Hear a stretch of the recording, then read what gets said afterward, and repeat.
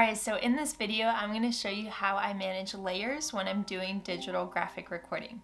So let's start by reviewing the reason why we would use layers. If you have something on your canvas and you want to isolate it and make sure it's not affected by any of the other content, you would want to create a separate layer for it.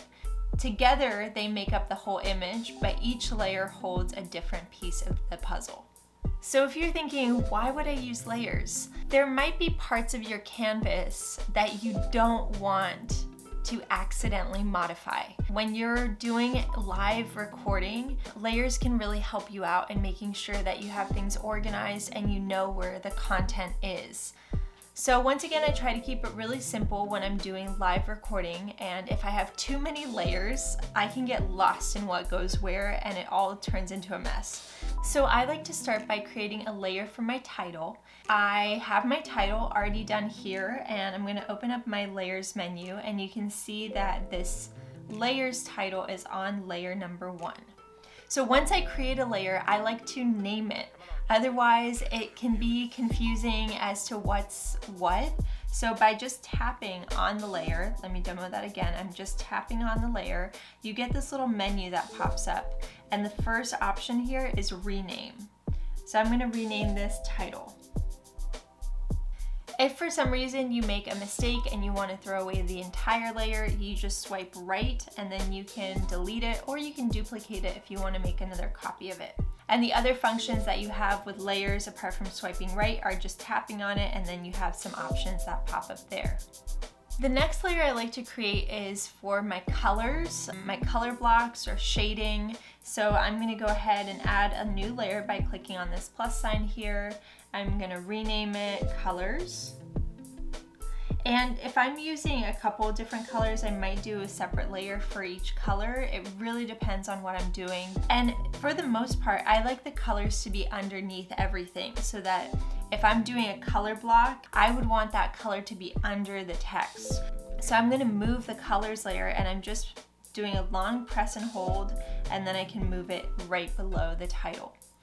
So here's where I might take this lighter yellow, and I might just do a quick circle. And I want to fill this circle with color, so I'm just dragging the color from the color picker right here. If for some reason your shape is not connected, the color will fill everywhere on the screen. So if that happened, that's why.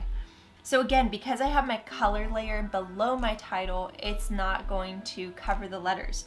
Let's just try it. If it's above, you'll notice that then the color block goes over the letters, which I don't want because then I can't see them. So I'll put that under there. So next I'm going to create a layer for my text and my images. And I like to keep my text and images together on one layer because it just takes too long to switch back and forth between those two layers when I'm in the middle of recording a live conversation. So my next layer is going to be my text and images layer. Okay, and I would write, I would draw on this layer. And here's where layers really come into play. So if I wanted to draw a piece of paper, let's say right here, and I wanted it to be under the S, right? So I want it to kind of look like it's underneath the S. Because this is on a separate layer, I can just erase this part without modifying the S at all. If these were on the same layer, I would be erasing that letter S and having to redo it. So that's where the power of layers really comes in. Really wonderful to not have to affect something while also still being able to create another piece of content and alter it and modify it and move it. So if I wanted to move this over slightly, maybe I want to have it lower down here, I don't have to affect the title at all. So again, text and images I keep on the same layer, with the exception of if I'm creating an anchor image or some kind of decorative lettering that is more detailed, then I might want to have that in isolation of the other text and images. Okay, let's check out some of the other things you can do with layers. So let's say I want to move an image and I've already added color to it. I want to add color to this sheet of paper here, and I am on my color layer here, adding this color. Okay, so I'm just coloring this in. I might add some lines here. I want to move this sheet of paper, but I also want to take the color with me that I just added. So if I open up my layer menu, I'm currently on the color layer, but I want to move the text and images layer along with the color that's underneath it. So I've already got this one selected. So I'm just going to do a quick swipe to the left on the other layer that I want to select. And you can see that both of those are now highlighted. So now that I have both of those selected, I can go back to the canvas and go to my selection tool, and I just want to select this piece of paper and the color right underneath it. And I'm in a little bit of a tricky spot because it's really close to that first circle. But now that I have it selected, I can click on the move tool, and now I can move both that paper and the color underneath it. So I can move things from two separate layers by selecting them in the layer menu. You can also merge layers if you want the content on one layer to be merged with the content on another layer.